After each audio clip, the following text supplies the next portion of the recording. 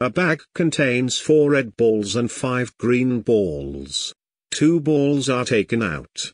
If one ball is taken out and put back, and then another ball is taken out, this is called with replacement. If one ball is taken out and not put back, and then another ball is taken out, this is called without replacement. What's the probability that 2 red balls are taken out? Let's take a look at how to solve this problem under with and without replacement. If it's with replacement, or the ball is put back, then for the first ball, the probability of red is 4/9, because there are 4 red balls. And the probability that the second ball is red is also 4/9, because the first ball is put back. Therefore, the answer is 4/9 times 4/9, which is 16/81. If it's without replacement, then for the first ball, the probability of red is also 4/9. If a red ball is taken out and not put back, then there are 8 balls left in the bag, and 3 of them are red. So the probability that the second ball is red becomes 3/8. Therefore, the answer is 4/9 times 3/8. This is 1/6. If not mentioned, it is without replacement. Let's look at the problem again. A bag contains 4 red balls and 5 green balls. 2 balls are taken out. What's the probability that 2 red balls are taken out? For the first ball, the probability of red is 4/9. For the second ball, the probability of red is 3/8. So the answer is the product of these two, which is 1/6. We can also use combination to solve this problem.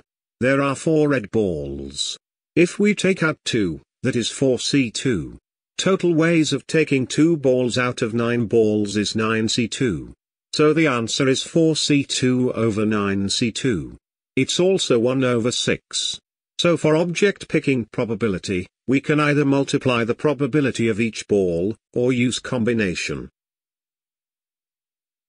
What's the probability that 1 red ball and 1 green ball are taken out?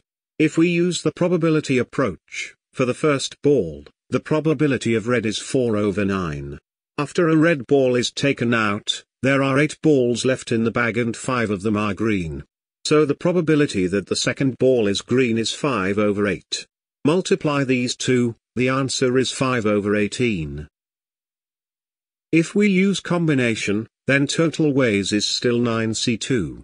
Select 1 red ball out of 4, and 1 green ball out of 5, is 4C1 times 5C1. The answer is 5/9. It is not equal to 5/18. What is wrong here? Let's look back at the probability approach. The question asks for 1 red ball and 1 green ball. It doesn't mention the order. So it could be 2 cases, first one is red, second one is green. Or, first one is green, second one is red. We missed the second case. The probability that the first ball is green is 5/9. After a green ball is taken out, there are 8 balls in the bag and 4 of them are red. So the probability that the second ball is red is 4/8. Multiply these two, it's 5/18. Therefore, the answer should be 5/18 plus 5/18. This is also 5/9. Now, it matches the result of the combination approach. From this example, we can see that if we use the probability approach, we need to consider the order of the balls taken out, and do a full permutation of them all. This increases complexity and can be error-prone. Therefore, the combination approach is recommended. Now let's look at how complicated it can get if we use the probability approach to calculate object picking probability. A bag contains 3 red balls, 4 green balls and 5 yellow balls. 3 balls are taken out. What's the probability that 1 ball of each color is taken out?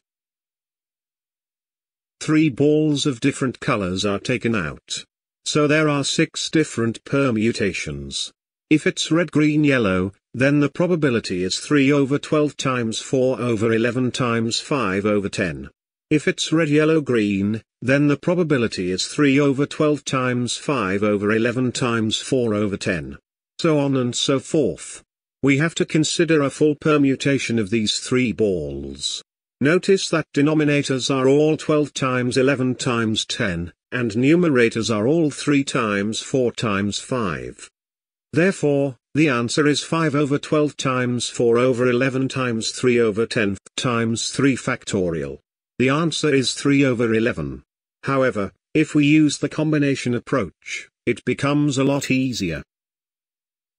Total number of ways is 12c3. If one ball of each color is selected, it is 3c1 times 4c1 times 5c1. The answer is also 3 over 11. So again, combination is recommended. A bag contains 3 red balls, 4 green balls and 5 yellow balls. 3 balls are taken out. What's the probability that exactly 2 balls are green? 2 green is 4c2. The left one can be any of the remaining 8 red and yellow balls. Therefore, the answer is 4c2 times 8c1 over 12c3, which is 12 over 55. What's the probability that at least one ball is yellow?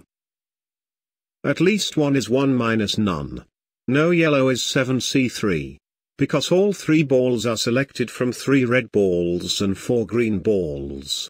So the answer is 1 minus 7c3 over 12c3, which is 37 over 44. Again, we see how easy it is to solve object-picking probability problems with combination.